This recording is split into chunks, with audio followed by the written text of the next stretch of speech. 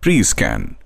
First, click on the Scanner Settings icon. A menu bar will open. Select the Move to As per Document Type. Select the page size if it is predefined or leave it to auto detection. Select the resolution at which you want to scan. Select scanning side as simplex, duplex, skip blank page or folio. Select D-Skew to straighten up the tilted image automatically. Do other settings as required. Now from the Others tab, select the option of Prescan and Rapid Recovery System. Click OK once done. Now click on the Scan to File icon. Define the file name and select the file format in which you want to save the documents. Click on Save to start scan. After scanning the document, the image can be adjusted on the brightness and contrast levels.